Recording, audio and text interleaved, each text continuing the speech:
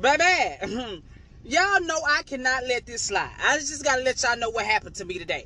Went through an automatic car wash. I know my brothers, relatives, good friends, an ex or two. Stop taking that damn Land Rover through them automatic car washes. Today I learned my goddamn lessons because they didn't peel my cap back blue. Now my ass in the car going through the automatic wash because everybody was charged too damn much to hand watch it and my uncles and shit was busy. Baby, I hear a snap, crackle, and pop. I'm thinking it's somebody in a rap song that I'm listening to that pulled the trigger or something or loading the pistol. The whole goddamn time, the damn railing of the top of my car then peeled the hell back. So I panicked. I'm blow drying the inside of my damn car. Baby, I didn't want to found the manager. She talking about some, oh, I can't find it. I said, what you mean you can't find it, baby? It's in there somewhere. I was like, why I make my claim? That heifer went and found that goddamn piece on the little trolley that pushed the car. I know good and goddamn well you did, ma'am. All right?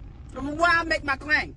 Because this right here, Baby, you should have saw me. I was panicking like hell. I was running around that goddamn car wash to find somebody like Jumanji or Mario Kart Double Dash. You should have seen my ass. I was Speedy Gonzalez, baby. I had goddamn car mats and shit in my hand. I damn near freaked out.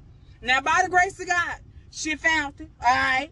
Okay, and it was able to snap back in place, but these damn car wash ain't gotta never worry about me no more. They ain't gotta never worry about me no more. I was sick for at least about 17 minutes and 42 seconds. I know the hell I was.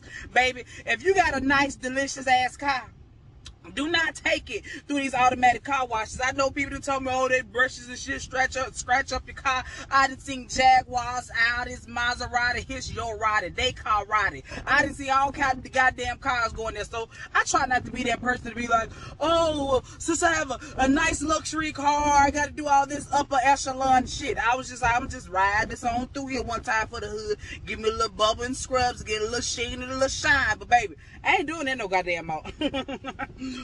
I cannot do that no more. I ain't got time for goddamn claims and shit coming out of my goddamn bank account for mishaps. Nope.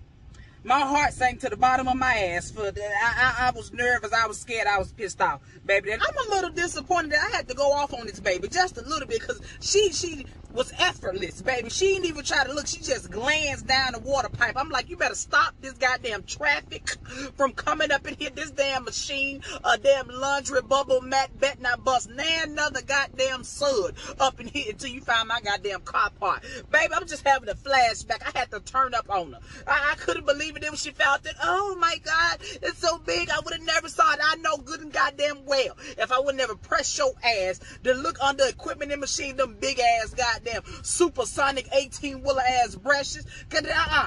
You get you some mild ass Dollar General goddamn brushes or something shit to try to eat up my goddamn car.